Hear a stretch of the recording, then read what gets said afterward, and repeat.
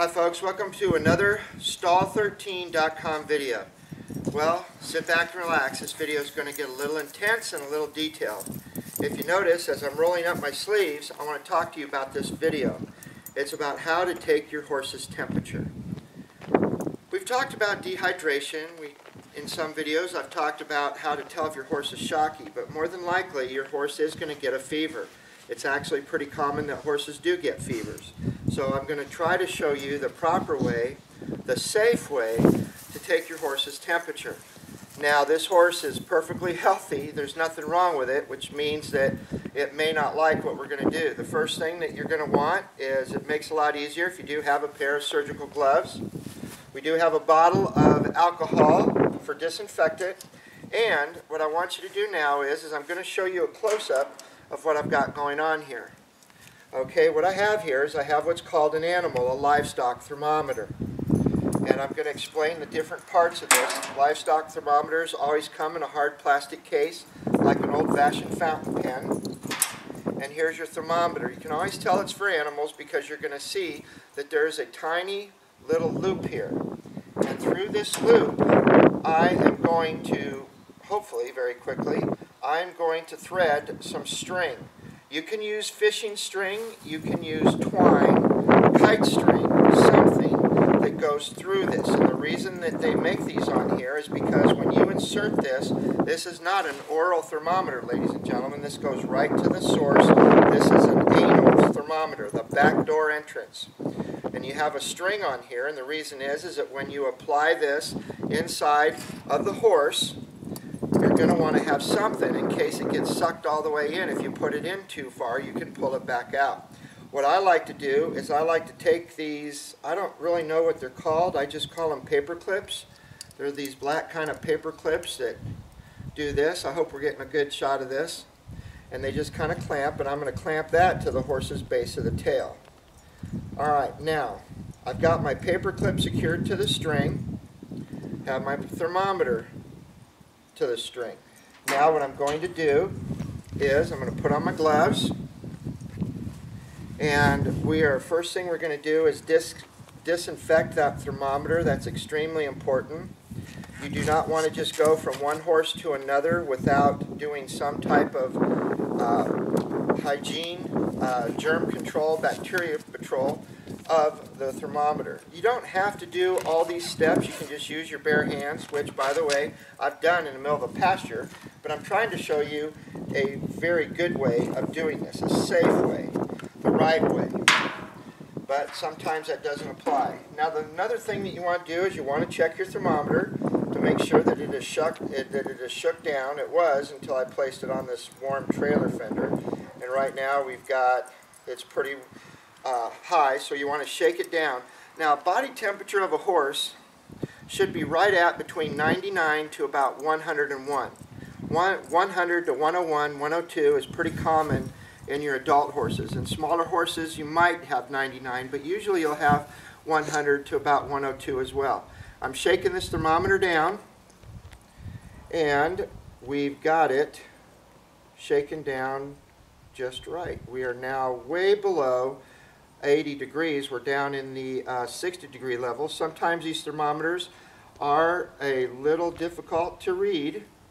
Okay, the next step is we want to take our disinfectant, our alcohol, and you want to do a little bit of rubbing. You want to get any residual horse manure or bacteria off of there from another horse. Now what I like to do is I've just disinfected this. Now I'll just go ahead and do this. I'll just shake it. Then I will take a nice clean paper towel. I'll go ahead and wipe that off because this is going to sting. We don't want to make the horse uncomfortable. We want to make sure that when this goes in, it's nice and gentle. Okay. Now we're ready, set to put this inside of the horse. Now, you can use Vaseline petroleum jelly, or you can do what most veterinarians and I do, and that is just going to spit on it. It's got to have some type of lubrication. It doesn't need a lot because it is going into the moist anal canal, but you do have to have some type of moisture on here. Okay, so what we're going to do is we're going to get a close-up now. What you want to do is you want to make sure that you don't have any foreign material around the back door, which we don't. You want to stand off to the side, because if the horse doesn't like this, what are they going to do? They're going to fire off a bunch of kicks. Got a lot of nice spit on there. Okay, now we present this. We get this open and we gently slide it in there. Very gently. We let the horse, this is okay. Now notice the thermometer is in there, but yet you can see the string that I tied. You put the tail back down, that helps hold it in, and you clip the clip right here to the base of the tail. Now what you do is you stand back. Stay away from the area. You notice that this entire horse is nice and calm right now. Everything's fine. You want to make sure that you would leave this thermometer in there for exactly 2 minutes. 3 minutes is better than 2 minutes. It's okay to be a little long. You just don't want to be too short with your thermometer. We're going to speed this up. We know this horse doesn't have a temperature, and this horse is gracious enough to allow me to stick something in the back door so that you can learn how to take a temperature. So I'm going to take it out. Once the time has elapsed, you've got your 2 to 3 minutes. The first thing that you do is you remove your clip from the base of the tail. You lift the tail to the side.